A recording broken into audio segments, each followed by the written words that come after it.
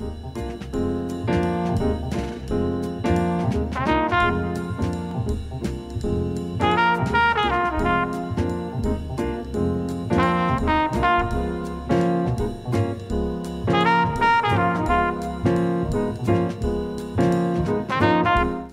I'm Steve Plach, and I'll be your host for this edition of Nonprofit Spotlight.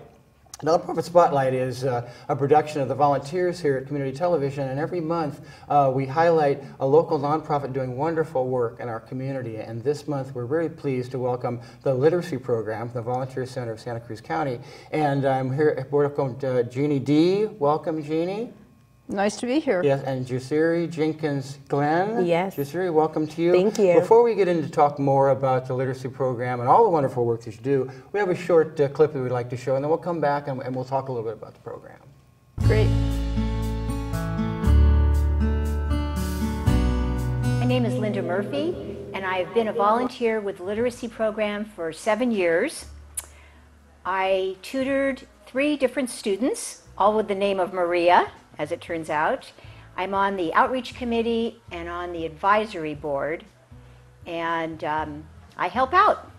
My name is Sandy Warren, and I've been working with the literacy program for about 9 years, a long time. And I do many things. First and foremost, I tutor a student, because that's what the program is really all about, helping people learn English one-on-one. And I've been doing that. I've had several students, but with my current student for almost 2 years.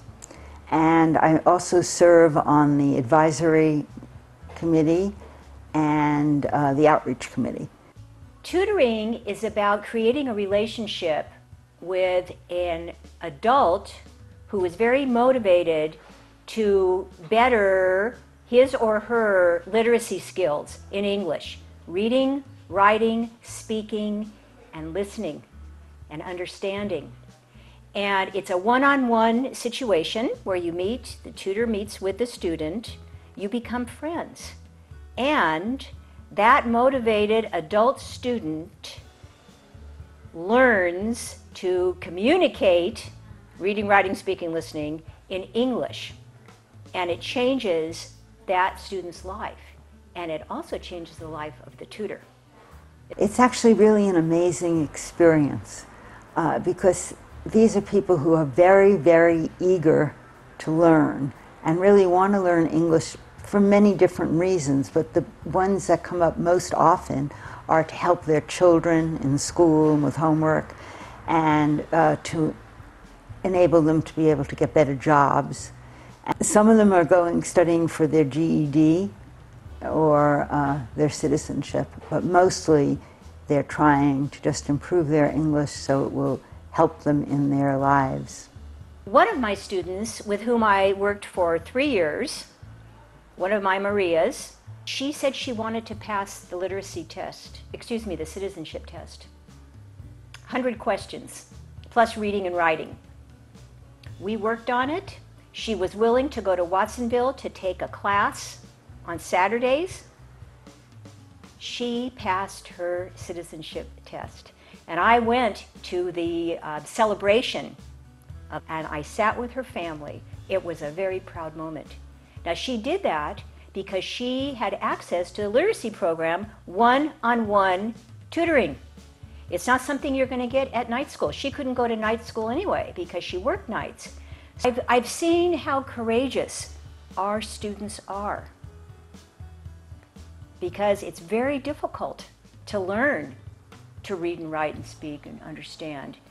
In English, it is not an easy language.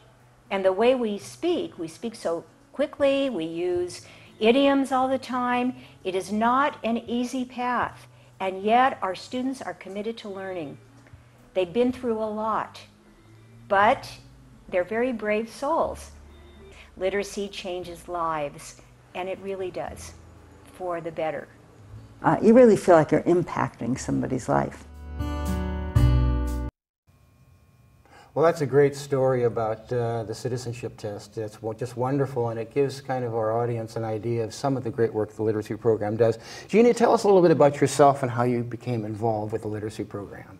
Well, I've spent my life running nonprofits and also doing fundraising. And previously worked for Watsonville Wetlands Watch, another wonderful nonprofit in our county. Absolutely, yeah. So I've put that on our list for a future show. Sure, sure. And I was hired to help the program break even. It's, you know, with nonprofits, it's always a struggle to balance the books. Right. We're always doing fundraising, and I had background in that area, and that was one of the reasons I was hired. But I think one of the reasons I was so interested in this was way back when I was in high school, I tutored a student. Oh, is that right? And I really enjoyed it. And I just grew up in a family that highly valued education. And so one of my friends sent me the job opening notice, and I looked at it and I said, this could work. And I applied, and I really liked the interview committee, one of whom was our program assistant. And I got the job. That's wonderful. And Jasira, you're a volunteer here at Community Television, and one of the people who really helps us do a lot of the programming here that we produce. But your mother works for the literacy program. So tell us a little bit about your mom and her work. Yes, well, she recently became involved with the Volunteer Center literacy program, and she was motivated by the fact that my great-grandpa, her grandpa, could not read, and she did not find that out until she was in college. And so doing her own studies, she realized this is an important thing, and I want to help teach adults how to read, and she always knew that was something that she wanted to do. And the time came around where she wanted to get involved with volunteer work. She was at the downtown Santa Cruz library with my daughter, and she asked the librarian in the children's section where she could get training, and they recommended her to the Volunteer Center for the literacy program, and that's how she signed up for the next orientation. That's wonderful. Yeah. So Jeannie, tell us a little more about the program in terms of maybe staffing and the number of people that you're really enrolling in the programs and then that kinds of thing. Sure. So we have basically 1.5 staff. I'm full-time, and our program assistant, Gisela Soto, is half-time. And she is just a wonderful assist to the program because she's very fluently bilingual in Spanish and English. Yes, absolutely. And the majority of our students do speak Spanish. And she also has very good social skills. So if there's a problem with someone coming to tutoring, or they feel unsure of themselves or whatever, she can talk to them on the phone in Spanish and put them at ease. Absolutely, and she's very good at doing that. So she's a big asset to our program. So they're the two of us. And then we have about 220 tutors right now. Oh, is that right? And about 260 students. Wow. So well, that's a relatively large program, ambitious program then. That's wonderful. It is. We've been able to expand. We've had great support from the community. And a number of our tutors, because we now have a big waiting list, we have 85 on our waiting list. Really? A number of our tutors have agreed to teach 2 or 3 students instead of just 1. And we'll get back later to how people can find out about more information, how they can enroll and whatnot. But give us your website and contact information so people, you know, who are more interested in this program can either donate or they can perhaps do some orientation to become a volunteer. Sure. Our website is literacysantacruz.org. Okay. And our phone number is 831-427-5077. Good, and we'll repeat that a couple of different times. So people, these shows we like to produce are evergreen, so we'll be able to do this show and repeat it and rebroadcast it a number of times. Oh, great. So really get people to kind of have an opportunity to understand and appreciate the great work that's being done. Jasiri, your mom has some stories, I'm sure, from her time as a literacy program participant. Tell us about some of them. Well, you know, she's fairly new to the program, but she has started with a woman who also has a son, and she's helping her learn to read. And what I thought was really nice, she was at the library and she was looking for books, not just for the mom, but also for the mom's son, because she thought it was very important that they work together on the mom learning how to read and her son being a part of that process. And so when she went to the library, she got books that were in English and Spanish, which would not only enforce whatever they were doing in their sessions together, but it would also enforce the son reading and also his reading in Spanish too, because it is important that he have both of those skills and both of those languages. Interesting. And Jeannie, I'm sure there's a broad age range of the people, the participants, but do you break those programs down into age groups when you're teaching at all? No, we don't. No? Yeah. And when people come to the literacy program, how many of them are there to be able to associate better, professional purposes, for citizenship, as we saw?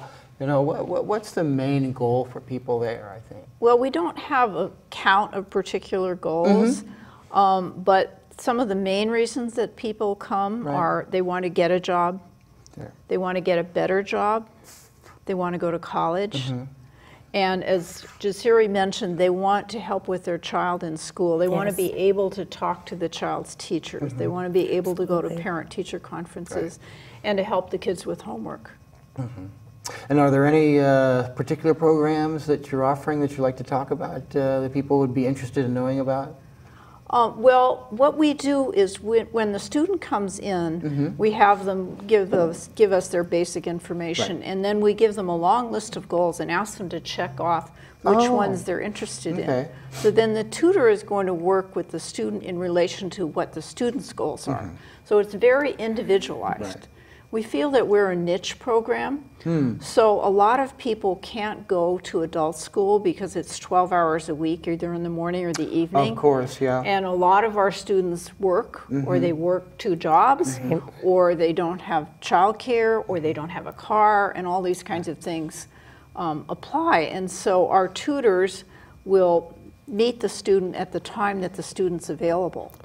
And so it works really well for a tutor that, you know, maybe the tutor is working and they can only tutor on weekends, but we have students who want to be tutored on the weekend. Oh, I see. Or students that want to be tutored in the evening. Or then we have mothers that are at home with small children and they'd like to be tutored in their home with the kids. Oh, that's interesting. So your hours are flexible, your locations are flexible, you're really tailoring it to the needs of the participants. Right. Now, do you do, in your capacity, you were mentioning some of the raising money and the developmental work, do you do a lot of that? Yes. Yeah, you're the person that does it. I'm gathering, right? Yeah. Okay. And is that challenging? Are you able to draw from funding sources from ESL programs and things like that? Well, we do have a grant from the California Department of Education. Okay. That depends on how many students make a level gain each year on a standardized test. Okay. I'm really sorry to have found out that this year the money from the federal government was less, and so the allocation per pass test was less, which is very disappointing. And I just talked with our Sacramento representative today, so we're going to be contacting our elected officials in Congress to hopefully have that not happen again. But we do get a good share of our funding from the state, and then we have a contract with the county to provide tutoring in the jails. Oh, really? Yes. Okay. And then about 40 to 50% of our income comes from fundraising. And how much, that's fascinating to me, how much tutoring do you do in jails? A friend of mine, Craig Wilson, is the new chief deputy, the jail administrator, a wonderful guy, very enlightened man, in fact. How much teaching does go on in the jail through the literacy program? Well, right now we have about 20 tutors in the jails. Is that right? Right, and they're working with about 30 students. Wow. So now these are all volunteers? They're all volunteers. So now what's the process for an orientation for a volunteer? Say, myself, at one point I took an intensive Spanish language course, total immersion, and I'm probably proficient but not fluent, but if I became fluent and was interested, for instance, in becoming a volunteer, what would be the pathway that I would take? Well, first of all, you don't have to speak Spanish or another well, language. That's a revelation. That's right. Well, thank goodness then. I'll check that off my list. Anyway, good. We have some very experienced retired teachers who serve as our volunteer trainers, and they will train you to teach ESL. Right. We have 16 hours worth of training. The first hour is considered our orientation. Okay. So we ask people to come to this 1 hour orientation, and there are 2 of them coming up in November. One on the 7th at 10 a.m. and one on the 17th at 6 p.m. At the Volunteer Center. So you come to the orientation and you get details about what it is like to be a tutor, what are the requirements, what to expect, and all that kind of thing. And then we will have training in January and March. Okay. Now, is that an annual thing? So, for instance, when we broadcast this program, people will be able to say, if it's broadcast 6 months from now, they'll be able to say, well, there's a training coming up in January or March. Is that there? It's on a regular schedule? Pretty much they're January, March, September, October. We close enough, yeah. Yeah. And people can always go to our website and get the And your website again dates. is? LiteracySantaCruz.org. Great. And just it's fascinating when we're talking about your mom being involved in this, and certainly great work. Does she have? Does she share other stories with you about this, kind of the success stories that she's had? It must be very gratifying work as Jeannie is, really, explaining to us. Absolutely, yeah. She said that it's very exciting yet intimidating because she's dealing with a very vulnerable aspect of someone's life, and she wants to make sure to handle it with care every time. And so it's a big duty, but it kind of motivates her to give her best effort because she knows that they are giving their best effort, and they deserve to have that from her. And what's really great, you also mentioned the people that you have that help the tutors, and my mom has mentioned that she has a mentee who helps her with lesson plans and helps her with her concerns and her insecurities that she has. And so she feels like she has a support system with the literacy program to successfully carry out her duty to her clients. So it's a really great program. And it sounds like you have a very welcoming program, and that's particularly important when people are kind of reluctant because they're stigmatized by their inability to speak English. There's such an emphasis on that. They kind of break through that societal barrier of being able to say, I'm going to participate in this program because I'm going to learn English. Right. Let me tell you an interesting story about how we've got some of our students. So we had a student, her name was Blanca, and she worked as a cook. And she wanted to improve her English skills so she could get some better position, maybe a better cook's job or some other type of position. So she started working with our program. And then about a year later, her daughter called up and wanted to participate in our program. And so she joined our program. And then a year after that, her husband wanted to participate in the program. And about the same time, her sister-in-law asked to participate in the program. So you can see how this spreads out and reaches all kinds of people because one person has success. And so it really is a program that changes lives. And I'm hoping that your viewers will help us meet the need to help someone read. Absolutely, and how can we do that? So what they could do is they could attend one of our orientations, and then we have, as I said, this 16 hours training. The orientation is the first hour, and then there's 14 hours of training spread over 4 sessions. We alternate. We'll have an evening training, and then we'll have an afternoon training. And then there's 1 hour of test administration training, because our students do get tested on a standardized, nationwide standardized test. So there's some measurable results. There's measurable results, and our students do very well. And we attribute that to the individualized attention that they get. Absolutely. So, your mother is working with these people, this particular woman, and paying attention not only to her, but to her son. Yes. And something I just have to mention is how rewarding this is for the tutor. Yeah, I can imagine. Because you are working with this person and you can see them learning before your very eyes. And you can see their child getting interested. and you can see that they've made progress. Right. And then you give them this test in the spring, and you can see that they've progressed 1 or 2 grade levels. I mean, most of our tutors are spending only about 2 hours a week. Oh, really? So maybe an hour and a half in a lesson, and a little bit of travel time and a little bit of preparation time. And in that 2 hours a week, that student might progress a grade or 2 grade levels. If you can imagine progressing a whole grade level or 2 grade levels Of course, yeah. with 2 hours a week of tutoring, Right. you know, that tells you how effective the tutoring is. And that's so rewarding to the tutor. Aside from the fact that most of our tutors really do form friendships with the students that they tutor. They get invited to baptisms and birthday parties. That's just wonderful, yeah. It's delightful. Yeah. And then you as the tutor are learning more about this other person's culture. Of course. And generally realizing that this person in front of you has made a lot of sacrifices to get where they are. They're probably a very hard worker, and they're very motivated. And it for me, it reminded me of my grandparents who came to this country as immigrants.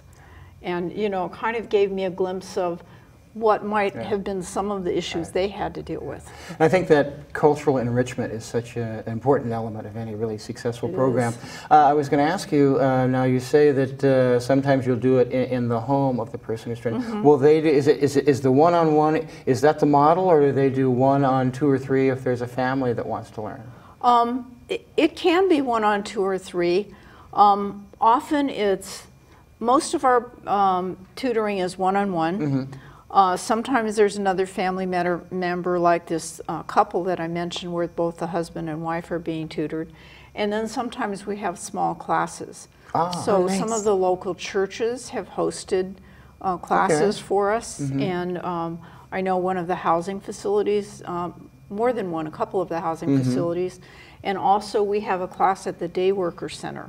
Oh, that's wonderful. Yeah. Maria is a friend. She's a wonderful person, as you know, the director there. And they do great work, again, you know, helping people break some cultural and economic barriers. And I think that's what that's all about, part of the work that you do. Now, are you, do you fundraise along with the Volunteer Center of Santa Cruz County, or you fundraise kind of separately, or are they an umbrella organization for you? Or? They're an umbrella organization for us. So they sponsor the Human Race, which we participate in, and we fundraise through that. And then we also have our own fundraising. In fact, we're having a pledge brunch on November 14th. Okay. So if anybody was interested in coming to that, they could contact our office and we'll give them information about that. There is one other thing I wanted to especially mention. That's what we're here for. And I was talking with Jasiri because I had observed her mother getting materials prior to starting her tutoring, and I thought that she was just a natural teacher, but she said she's not trained as a teacher.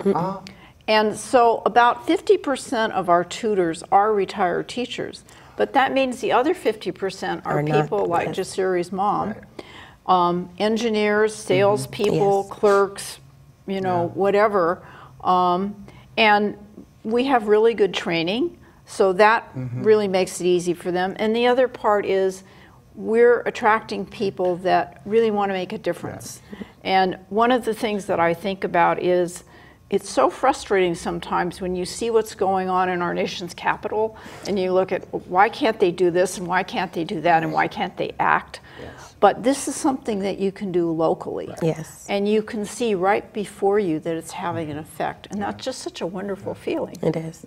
And I've said many times that we're very fortunate to be living in a city and a county that has so many people who are so willing to volunteer their time, so willing to be engaged and participate in making it a better community. And that's just, that's what makes this area, I think, you know, so rich and vibrant in many ways. I think and so. It makes the cultural diversity that we all like to experience, you know, an opportunity for everybody. But anything else that's going on with you at the literacy program that you want to mention as we kind of move toward the end of the program?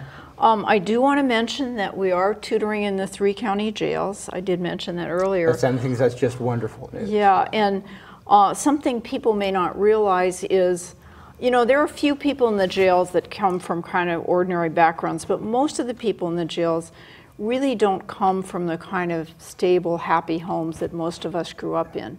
So they're starting out, you know, with a difficult situation.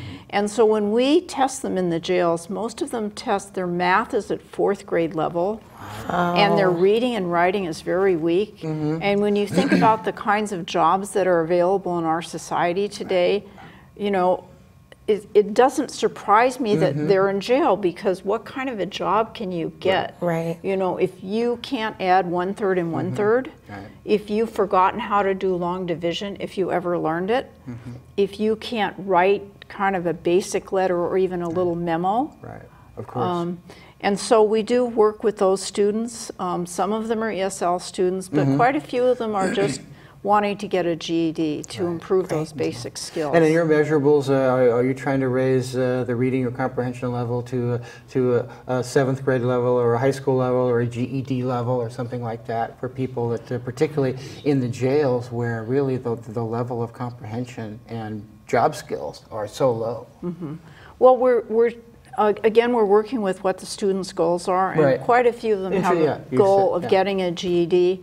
And then we find students that have even gotten a diploma, but their skills are weak for whatever reason.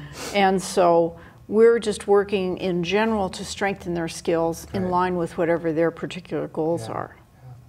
And I thought it was fascinating to me how it kind of gets passed around generationally with volunteers. So we're expecting to see Jasiri being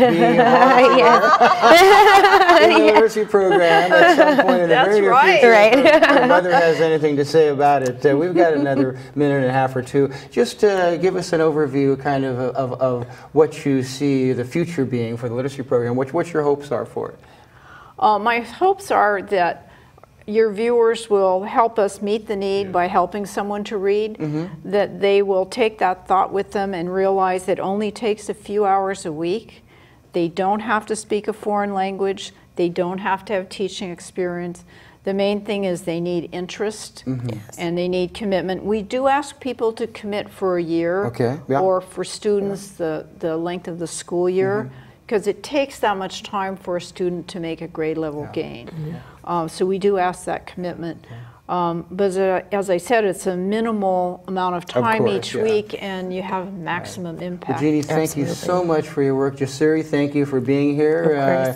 For your mother sitting in. Hello to her when she's out there. Again, thanks so much for this great work, and I'm sure that our viewers will be fascinated to learn what they can find on the website, how they can contribute, how they can become volunteers, and we wish you all the best success in the future with this terrific program. Thank you. This has been Steve Plage for this issue of Nonprofit Spotlight. Next month we'll have another nonprofit in Santa Cruz that's doing great work like the literacy program. So we'll see you next time on Nonprofit Spotlight. Thanks a lot. Wonderful.